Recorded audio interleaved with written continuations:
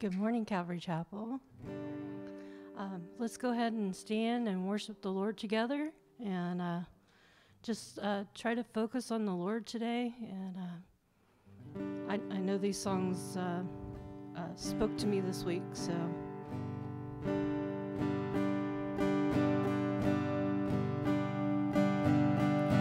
You're not a God created by human hands. You are not a God dependent on any mortal man. You are not a God in need of anything we can give by your plans. That's just the way it is. You are not a God created by human hands. You are not God dependent on any mortal man. You are not a God in need of anything we can give by your plans. That's just the way it is.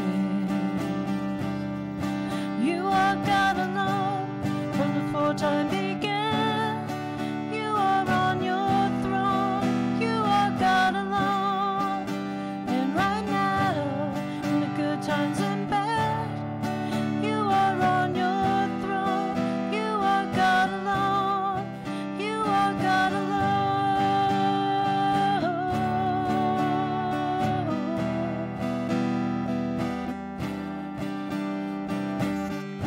You're the only God whose power none can contend. You're the only God whose name and praise will never end. You're the only God who's worthy of everything we can give. You are God, that's just the way it is. You are God alone from before time began.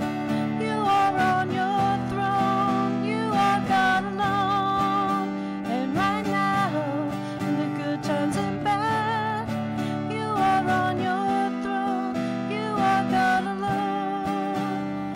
Unchangeable, unshakable, unstoppable, that's what you are.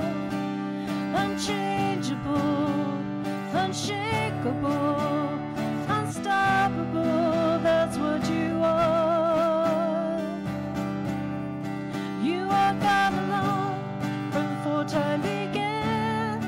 You are on your throne. You are God alone. And right now, in the good times and bad, you are on your throne. You are God alone. You are God alone.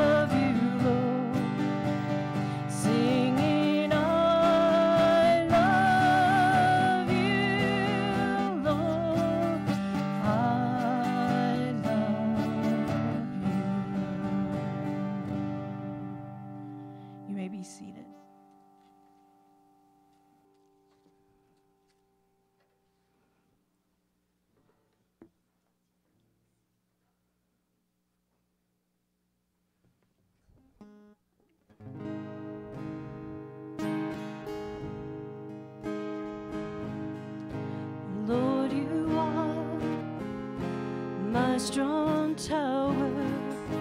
Yes, you are my hiding place. I'll take refuge in who you are, 'cause with you I find my place. So I sing in the shadow of your wings, and I rest here in your arms. So I sing in the shadow of your wings, for in you I find my peace. Lord, you are my strong tower. Yes, you are my hiding place. I'll take refuge in who you are, 'cause with you I find my place. So I sing in the shadow of your wings, and I rest here in your arms. So I sing in the shadow of your wings, for in you I find my peace. So I sing in the shadow of your wings, and I rest here in your arms. So I sing in the shadow of your wings, for in you I find my peace. For in you I find my peace.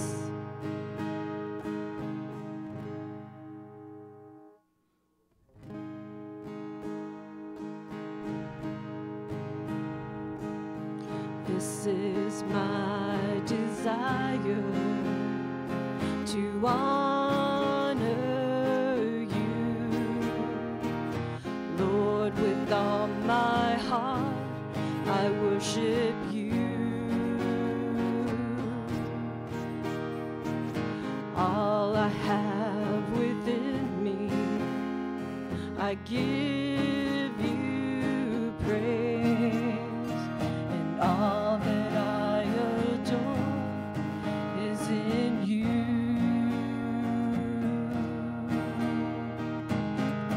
Lord, I give you my heart, I give you my soul. I live for you alone. Every breath that I take, every moment I'm awake, Lord, have your way in me. This is my desire, to honor you, Lord. With all my heart I worship you. All I have within me, I give you praise, and all that I adore is in you. Lord, I give you my heart, I give you my soul. I live for you alone.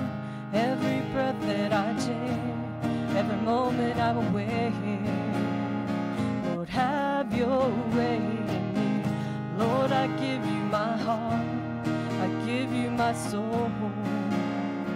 I live for you alone. Every breath that I take, every moment I'm awake, Lord, have your way in me.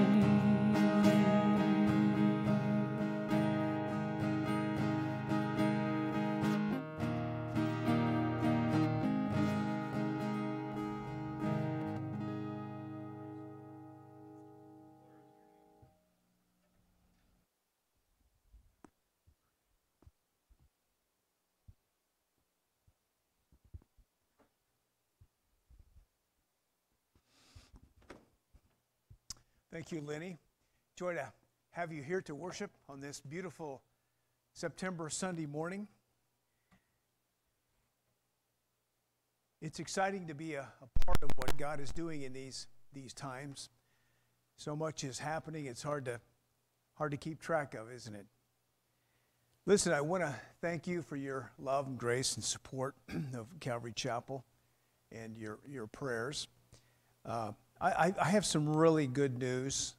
I've been battling a cancer for over 10 years, and I had some radiation treatments in the month of June and July, and I just got the report back, and the cancer marker is really, really lower than it's been in 8 years. And I think by the next time I have my second test in 4 months, I believe it's going to be completely eliminated. So we're heading the right direction, and I appreciate your prayers, and I give God all the glory. And as I've shared with you all before, God doesn't do things to us, He does things through us. There's always other people and nurses and attendants and doctors that He wants us to witness to have a testimony with, and that's been happening. So, but anyway, thank you so much for your prayers. I live to fight another day, so praise God.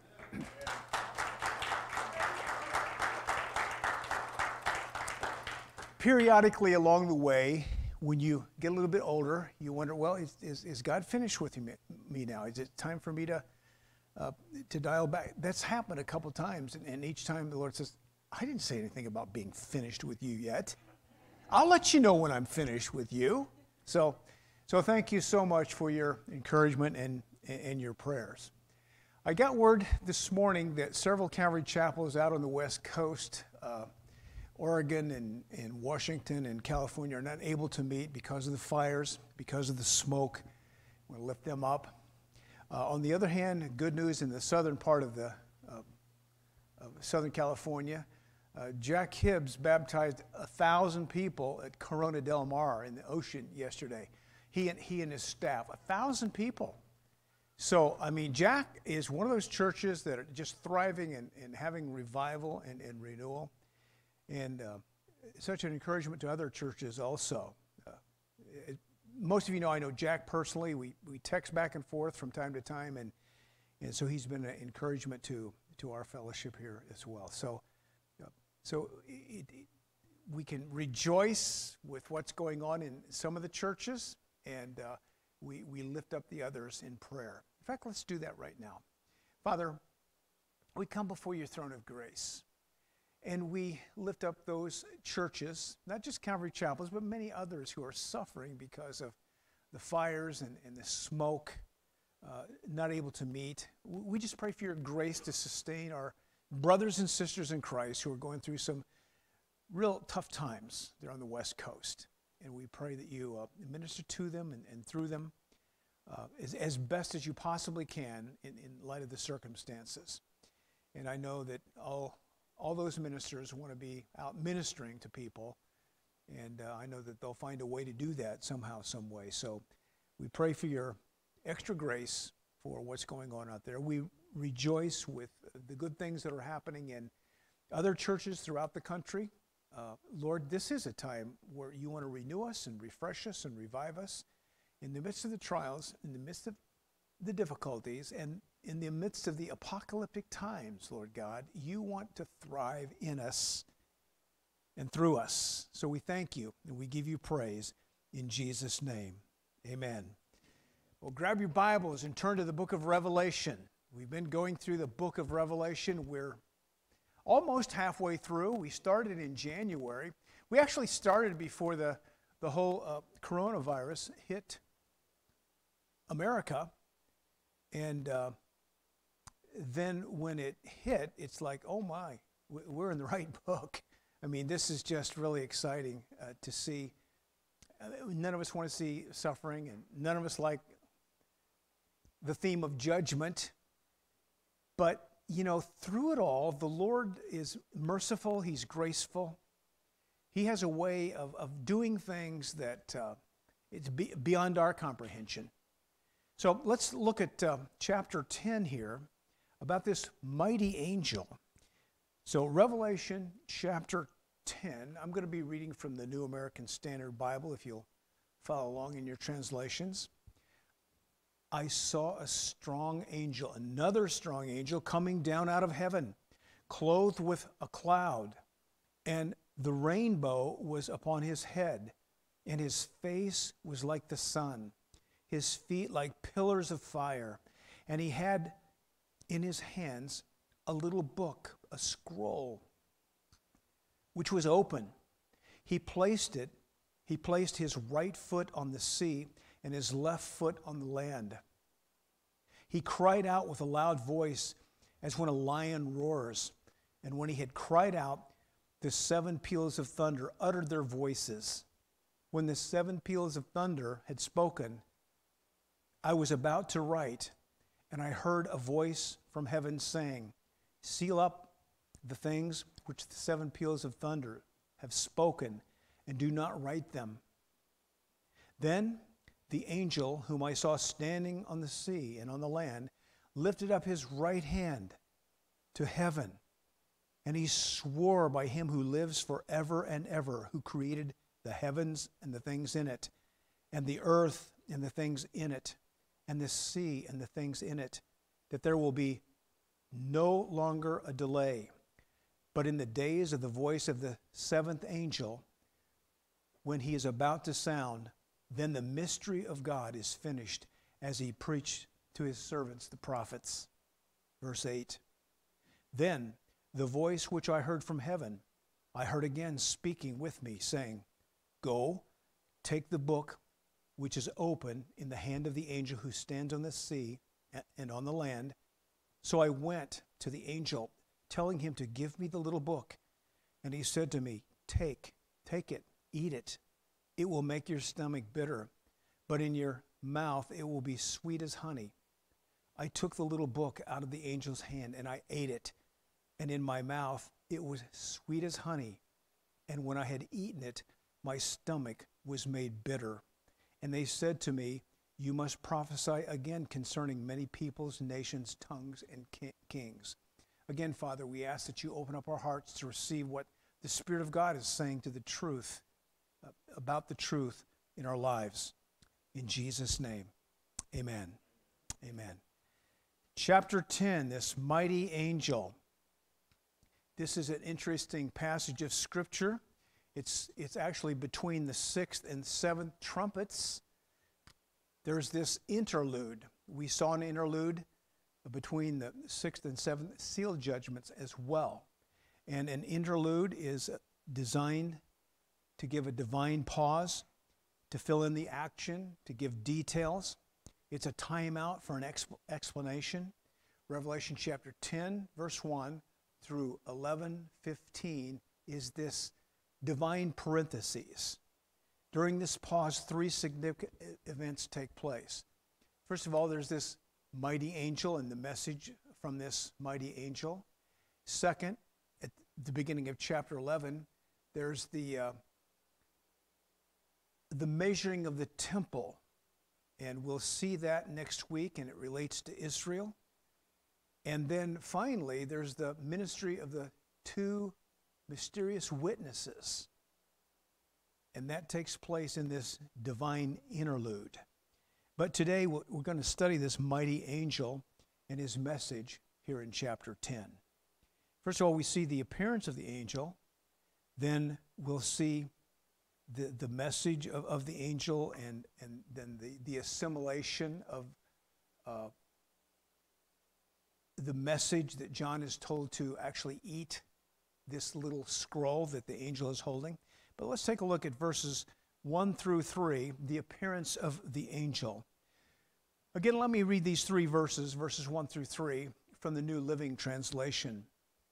Then I saw another mighty angel coming down from heaven, surrounded by a cloud, with a rainbow over his head.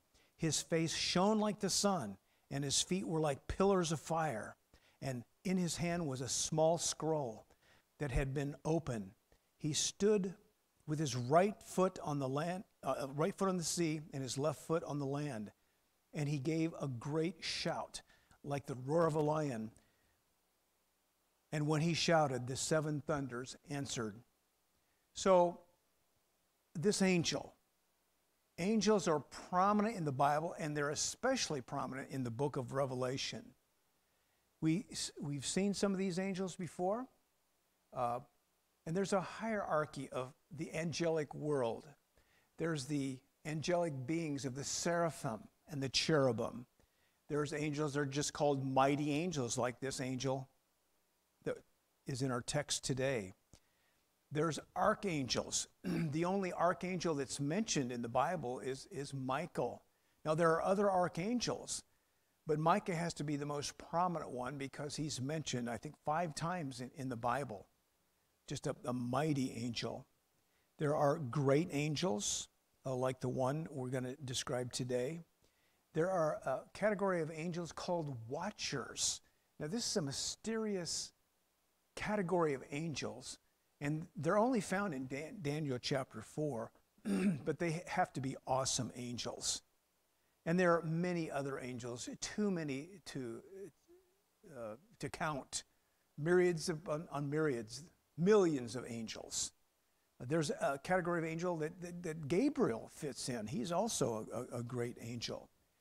There's a category of angels that I believe are being activated right now as I speak. They're called the host of heaven. When you see the host of heaven, it's just describing warring angels that under the mighty authority of God. And I think they, as I mentioned, they're being prepared for battle, for what's coming forth. The Bible talks about angels are ministering spirits, Hebrews chapter 1, verse 14, sent to minister grace to the heirs of salvation, that is, believers in Christ, you and I. They're sent to minister to us. That's amazing that when you think that God would send angels to minister to us, to render service. Angels bring answers to prayer, according to Acts chapter 12, verses 5 through 10. They help in bringing people to Christ in Acts chapter 8, verse 26. They encourage in times of danger, Acts chapter 27, verse 23.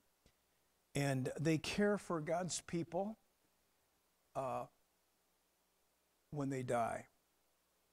I believe that we do have guardian angels. I believe that there are a few passages that describe our guardian angels. And I can't be dogmatic about this, but I believe that when we die, a believer dies, that their angel that has been assigned to watch over us, to care for us, escorts us into the presence of the Lord. And it doesn't mean that we don't have setbacks, trials, and difficulties. We all know it. You've had difficulties. You've had setbacks. You've had trials. But God allows these angels to minister to us, to protect us. And sometimes we just really sense His intervention in our lives, and it could be that He's using angels to do that. Well, they do protect us. Psalm 34:7 says, "The angel of the Lord encamps around those who fear Him to deliver them." In Psalm 35, verses 4 and 5, interesting passages. I was going over this yesterday. It says, "Let those be like chaff before the wind, as the angel of the Lord drives them away." Now, the verse before that talks about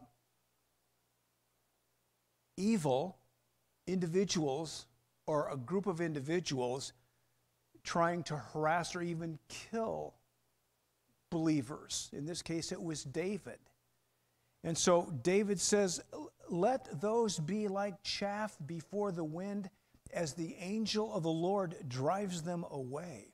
I love the New Living Translation of this chapter 35, verse 5. It says, "Blow them away like chaff in the wind, a wind sent by the angel of the Lord." So in some cases, when we're oppressed or threatened, the Lord dispatches his angels to deal with those who harass us.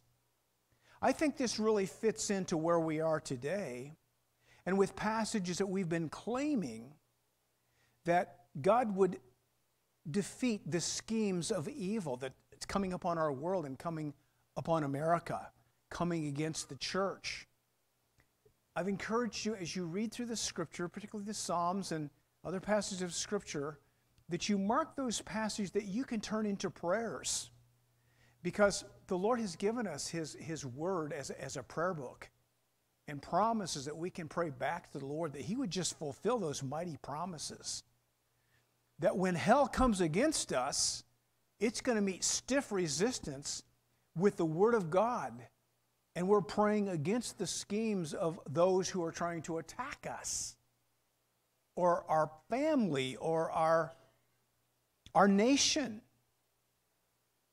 The thief comes to steal and destroy and kill, Jesus said in John 10:10. But I've come that you might have life and have it more abundantly. We're to pray for kings and for those who are in authority. Why? That we might maintain a quiet and peaceful life. And when we see all the onslaught of evil coming against our nation and against the churches, that's time to wake up. That's time to take our stand and to do battle, spiritual warfare, and pick up our spiritual weapons and use them. I think many times we feel like this is hopeless. We're just so overwhelmed. There's just nothing we can do. Yeah, there is something we can do. We can take the promises of the Word of God. We can pray them back to the Lord. We can pray in the name and through the blood of Jesus and the authority of Christ to stand against the schemes and the wiles of the devil who are coming against us. Look, church, this can be our finest hour. We're in the last days. It's time not to lay down and just wait for Jesus to come back, but it's time to be participants in the kingdom of God. I mean, I look at Jack Hibbs, I think, wow, that's amazing. He's a fighter. He's using the Word of God. He's come against the onslaught of officials that are coming against his church. And you know what's happening? God's allowing him to thrive, and God's blessing. Well, God's using Jack as an example of what other churches can be. He may not be as large as his. I mean, he's got 2,000 out for his midweek Bible study, 12,000 on a Sunday morning. But look, let's get excited about the things of God while we have time to be excited. So, other verses we've been claiming is like Psalm 33:10. The Lord frustrates the plans of the heathen, the Marxists, the anarchists, the socialists. Well, it doesn't exactly say that, but they come under the category of the heathen. And he keeps them from carrying out their schemes. I believe that. And look, church, America is targeted for defeat, disaster, and destruction.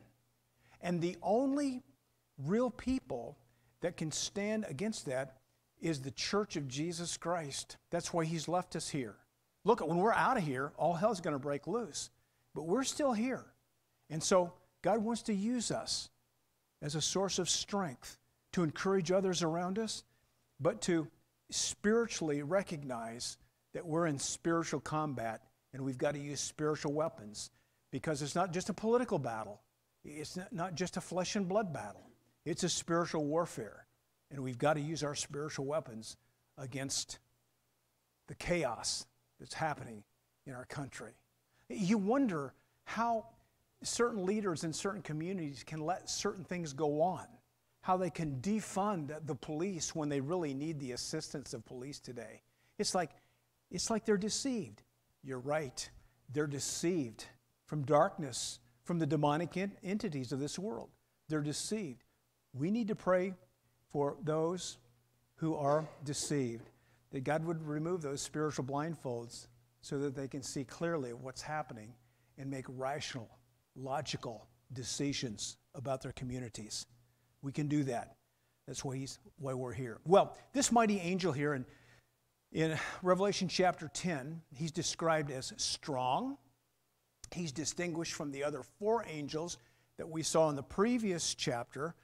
The four angels that were bound at the great river Euphrates, they were fallen angels because they were bound, and they're released for a time anyway, and they're allowed to escort, to motivate, to encourage these demonic 200 million man army to cross the dried up Euphrates River to participate in the War of Armageddon.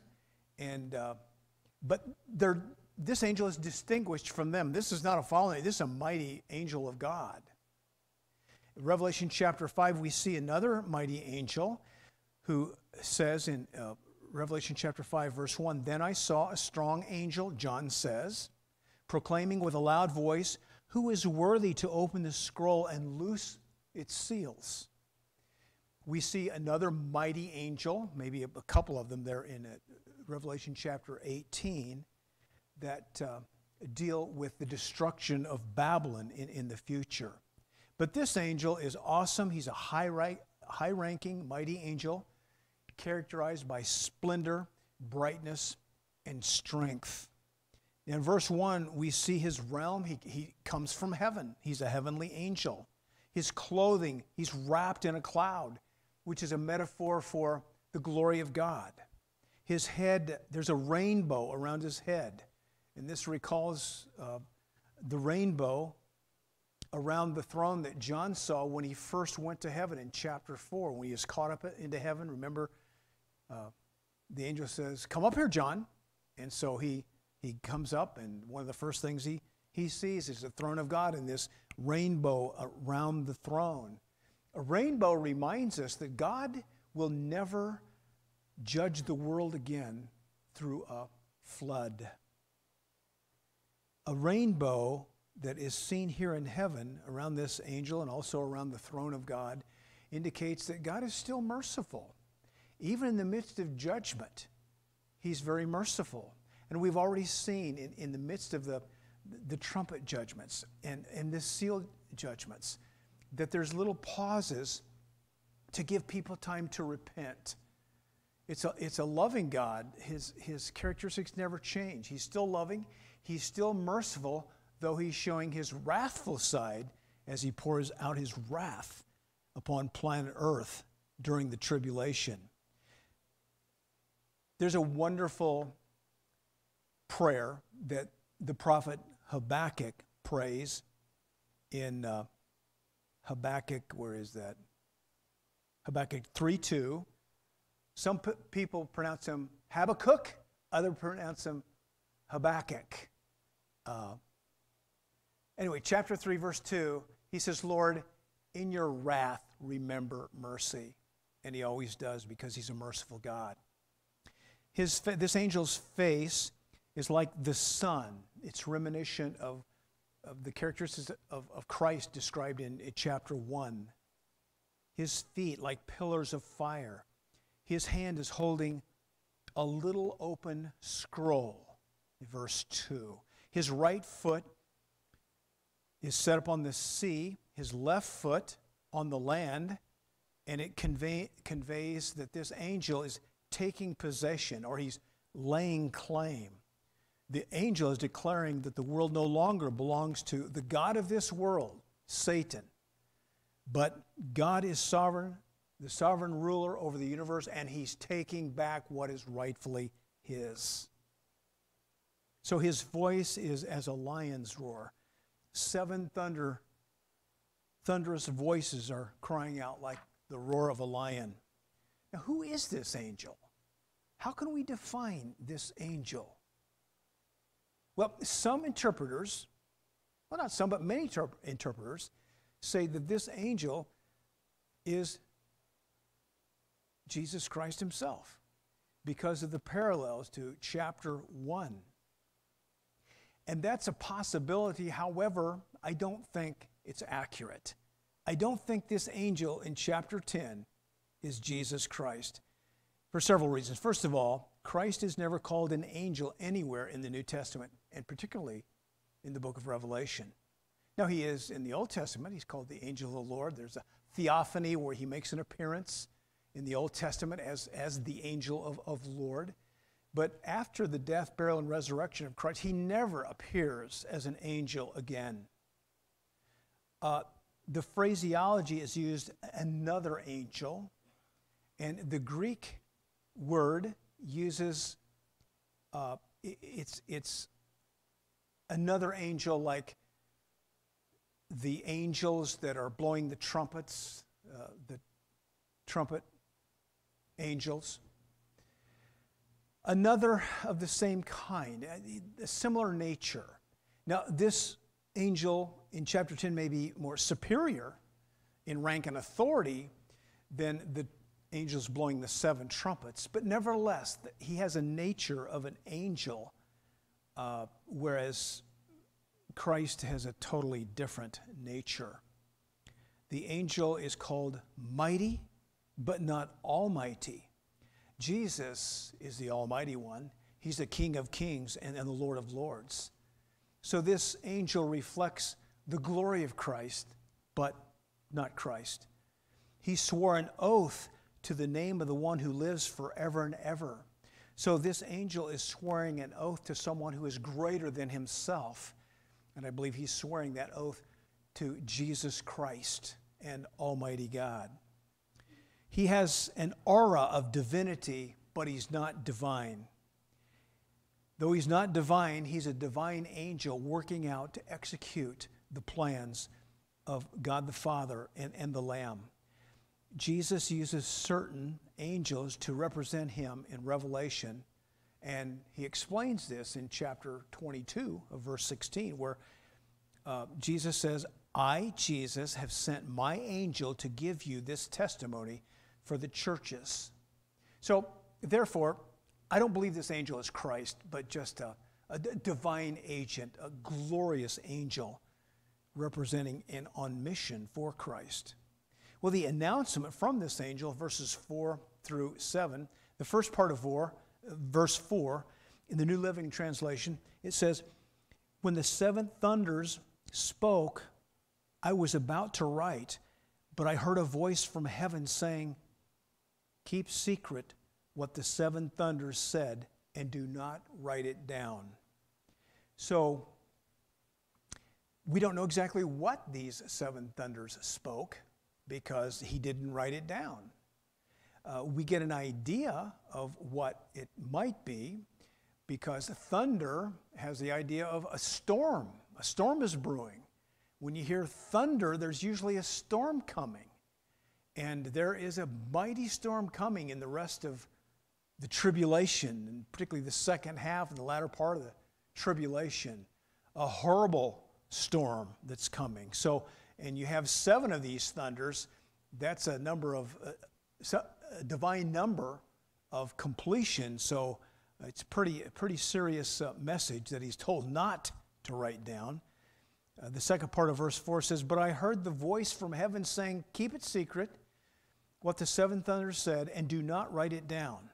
The New American Standard Bible says, seal up the things which the 7 peals of thunder have spoken and do not write them. It's a reminder of Daniel when he was told to seal up his prophecies because the prophecies were for a future time. They will be unsealed at the right time. In fact, I believe Daniel's prophecies are being unsealed today. And the 7 thunders that John is told to not write about, I believe they will unfold at the right time as well. Well, we don't know exactly what they are, but perhaps they refer to the 7 vile and bold judgments that are yet to come upon planet Earth. I think it's interesting that I know there's some preachers who have sermon titles called The 7 Thunders, and they proceed to explain what they believe are the 7 thunders. Nice sermons, except we don't know whether that's accurate or not because we just don't know what the 7 thunders are. He said, don't write it down, so we don't know. Anything that we say about that would be sheer conjecture. But it's a sworn message because verses 5 through 7 says, New Living Translation says, "Then the angel I saw standing on the sea and on the land raised his right hand towards heaven, and he swore an oath in the name of the one who lives forever and ever, who created the heavens and everything in them, the earth and everything in it, and the sea and everything in it." And he said, "There will be no more delay. When the seventh angel blows his trumpet, God's mysterious plan will be fulfilled. It will happen just as he announced to his servants, the prophets." When a person raises their hand, and especially when they put their hand on the Bible and swear an oath, that's serious stuff. They're speaking truth. And this angel has raised his hand, and he's swearing an oath to the one who is above all, to Jesus Christ. And so he means business. It's a sacred, solid oath that he's making. Verse 6 says, there'll be no more delay. Only by the authority of God could an angel make such a declaration. The timing of everything is in God's hands, especially the latter judgments. He's saying there's going to be no more delay, but when God begins to execute his plan, it's going to unfold, and the timing is in his hands. You know, the timing of our lives is in his hands as well. Your birth, your life, your death, that's completely in the hands of the Lord. In fact, the Bible says in Hebrews chapter 9, verse 27, "It's appointed unto man once to die, and after that the judgment." The good news, as I've shared with you in the past, is the latter part of that verse has been canceled for the believer of Christ. We're not going to be judged. Christ has already judged our sins on the cross 2,000 years ago. The believer will experience the beam of judgment to determine awards, but we won't face the judgment of condemnation. That's been taken care of at the cross. Those who don't know Christ will face that judgment. But it is appointed for us once to die. When is that? We don't know. We hope it's later rather than sooner. And God knows when. And by his mercy and grace, who knows? Maybe we will be that generation that won't taste death.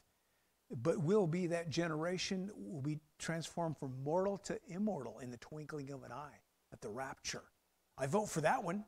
I hope it happens. I'm not a prophet or a son of a prophet.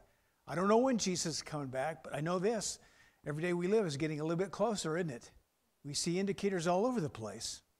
But his timing is for your life is in his hands. That's why he's worthy for us to trust him with our life. He designed you. He created you. He knew when you were born. He had a plan for your life. The question is, have we discovered that wonderful plan that he has for our life? If not, let's just surrender totally to him and say, Lord, begin to fulfill that plan. I know his plan involves at least two things, many other things, but two things especially. It involves his word and people, because both are destined for eternity. The Lord says, heaven and earth will pass away, but my words will never pass away. And people are going to live forever also. They're either going to live forever with the Lord or separated from him for all eternity. And so somehow, some way, our plan that he has for our life is to take the word of God and somehow live it out, and as we have opportunity, communicate it to others so that others might come to know him in a personal way as well. Well, the phrase "no more delay" means that when that seventh trumpet sounds, and we'll see that, we're in this divine pause right now, but when we get to chapter 11, verse 15, that final trumpet is blown, and it contains all the bowls or vial judgments. The angel is giving us a heads up of what's about to take place. When that happens, after those judgments, Jesus is going to return for his second coming. He's going to set up his 1,000-year regime on planet Earth, known as the Millennial Kingdom. And the prayers that we've been praying and the prayers that Christians have been praying since the first century, thy kingdom come, thy will be done. It's going to happen on earth for the first time. We pray that prayer, and periodically we see the will of God done in our lives and our families and our church and even our nation from time to time. But then it will be completely His plan, His purpose, His kingdom with Him in charge. So the prayers of Christians, it's a wonderful prayer. I mean, I pray what's called the Lord's Prayer. It's actually the disciples' prayer on a daily basis. It's a great prayer to pray on the fly. You know, when you've missed your devotions or you're in a hurry or, you know, our Father who art in heaven, hallowed be thy name. Thy kingdom come, thy will be done on earth. And I always say on earth, in my life, my family, the ministry you've given me, as it is in heaven. Give us this day our daily bread, and forgive us of our sins as we forgive those who sinned against us. Lead us not into temptation. Don't allow us to be led into temptation, but deliver us from evil. Technically, literally, it means deliver us from the evil one, from the devil himself. For thine is the kingdom, the power, and the glory. Wonderful prayer. Pray that every day. It's kind of a capsule form. It's got everything that we need for the day. Wonderful prayer to pray. So when you don't know what to pray, pray the Lord's Prayer. Well, verse 7, then the mystery of God's plan will be fulfilled just as it was revealed to His ancient prophets. Now, we're getting close. Now, we're not in the tribulation. We're not in the book of Revelation. And that's why it's good to take the time to go through the book of Revelation so we see what's coming. It helps us to be discerning. So when you see someone pop off and say, oh, we're in the seventh seal or we're in the seventh trumpet right now. No, we're not. We're not there yet. Why aren't we there yet? Because the church is still here. That's why.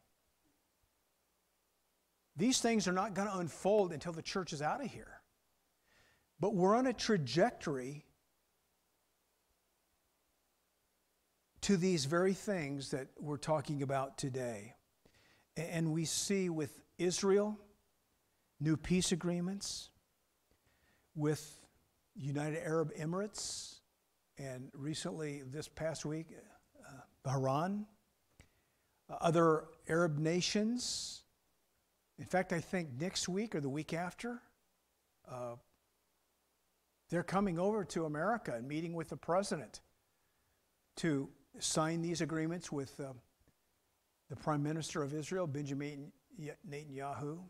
So we see some things unfolding centered in Israel in the Middle East. And incidentally, Israel is the whole super sign of Bible prophecy. When you see things happening around Israel, take note. It's important because that means all the other indicators and signs are very, very significant. When we see the unrest, the civil unrest in America and the world, we see the cataclysmic events that are transpiring, the natural disasters we see of earthquakes and fires and pestilences and pandemics. It's like, look, the scripture says we need to be aware that this is just not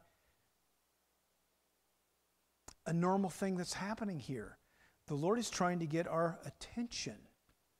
And He's trying to get our attention even here this morning.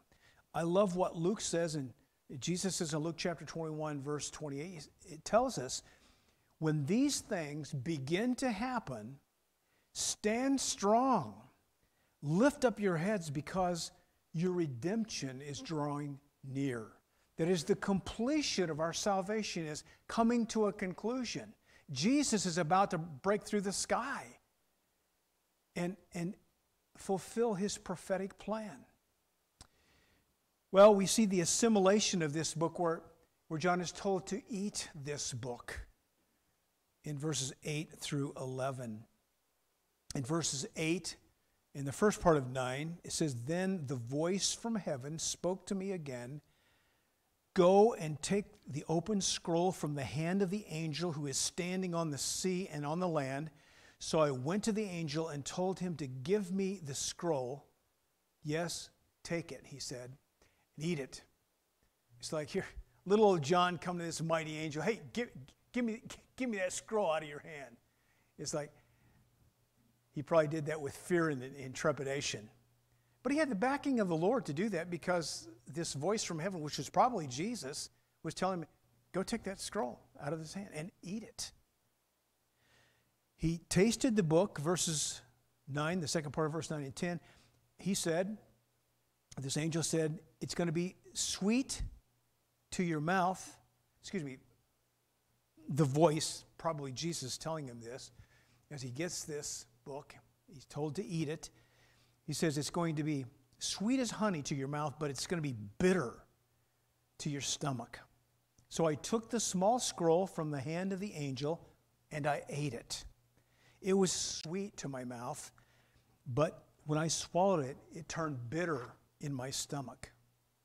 I think it's interesting how the Bible uses figurative language to describe the ingesting of the Word of God. You've read them, beautiful passages like Jeremiah chapter 15, verse 15. Jeremiah says, your words were found and I ate them, and your words became for me the joy and the delight of my heart. There's something about the Word of God that gives us a delight and a joy, and it is a sweet sensation to our taste. The Bible says, oh, taste and see that the Lord is good. I've tasted and I've experienced, I've seen that the Lord is good. Haven't you? He is good. He's not down on us. He loves us. Even the non-believer, that's why he came. For God so loved the world that he gave his only begotten Son. He loves everyone, and he wants everyone to come to know him. And when we have come to know him, we really have had the experience of seeing how sweet and gracious and kind our Lord really is. Psalm 119, verse 103, David says, how sweet are your words to my taste. Yes, sweeter than honey to my mouth. So, what a wonderful metaphors that the scripture uses about tasting and seeing and how sweet the Word of God is. 1 Peter chapter 2, verse 2 says, like newborn babes, long for the pure milk of the Word of God. That's why we encourage you, at least sometime during the day, preferably when you start out your day, in the morning. Not all of you work a shift where you can do that. You have to do it some other time in the day, whether it's in the morning or the afternoon or the evening. Take time to read the Bible and let the Holy Spirit speak to you through His Word. He has wonderful things for you. It feeds your spirit and your soul. And we do need that soul food. Not too many of us miss a regular meal. Excuse me. Not too many of us miss a regular meal. And we shouldn't miss our spiritual meal either. It does something to help build our spiritual stamina, our spiritual muscles as well. It gives us the promises and the encouragement and the direction that we need. The Word of God is sweet. But to unbelievers who are going to undergo the judgment of God, it's very bitter. And that's why God has done everything to keep us from the bitterness that's coming upon the world. And when John eats the book, beautiful promises, wonderful information that's sweet to John, but then it turns sour and bitter in his stomach, and that shows the bitterness of the judgment that's coming. We don't want to see anybody experience the bitterness of the tribulation. That's why we teach this. We encourage us to pray for our loved ones and pray for those who don't know the Lord, and ask the Lord to open up the door that we might share His love with others so that they might come to know Christ as they acknowledge His death, burial, and resurrection. He says, verse 11, then, he was told you must prophesy again about many peoples, nations, languages, and kings. So John's work wasn't finished here.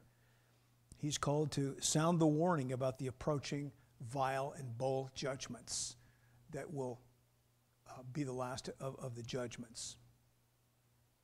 Many years ago, when my children were small, our youngest, Julie and Joey, were about 4 or 5 years old.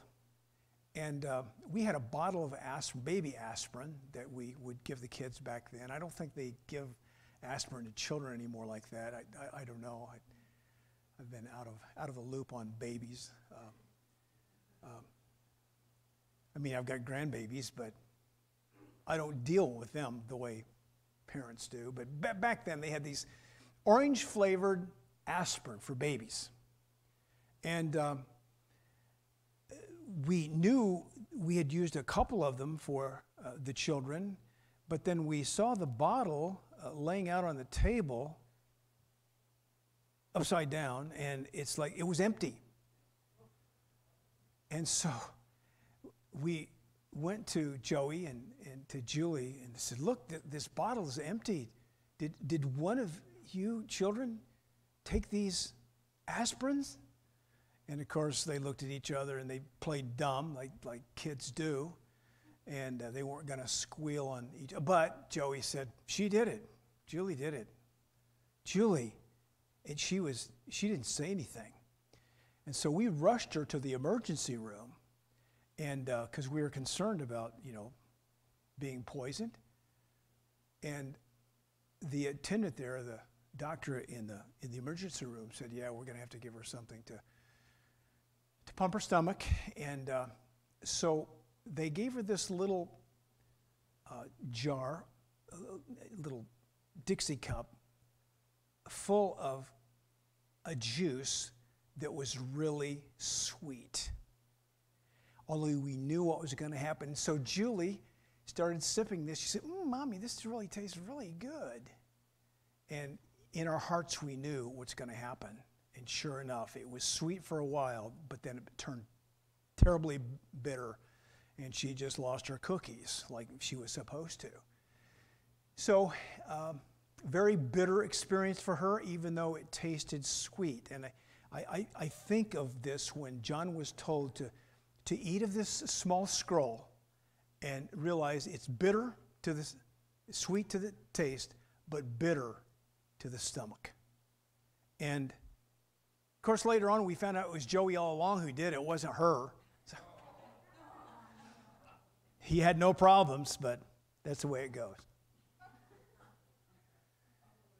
But what a joy we have of assimilating the Word of God ourselves. And for the believer in Christ, it is sweet, and it never turns bitter in our stomach, but it's assimilated and gives us strength. Let's pray. Father, thank you for your word to us today. We ask for your encouragement from the promises that you give to us. We ask that you continue to unfold this wonderful prophetic book that we might understand it and hear what the Spirit of God is saying to the churches. Father, I ask that you convict those within the sound of my voice who are watching by video or a live stream today, that they don't know you, that this would be the time where they would surrender their lives to you. They would acknowledge the lordship of Jesus Christ, come to know Christ in a personal way as they accept his pardon for forgiveness and eternal life. So we thank you. We love you. We bless you. And help us to be sensitive and aware of the possibilities that we might be able to lead others to a personal relationship with you this week. If nothing less, we can pray for people that you would open up their hearts. In Jesus' name, amen. Amen. Would you stand with me, please? And onward, Christian soldiers. I believe the best is yet to come for the body of Christ. We're still on the hunt. God is not finished with us yet. So let's take those promises and pray them back to the Lord. In Jesus' name, God bless you.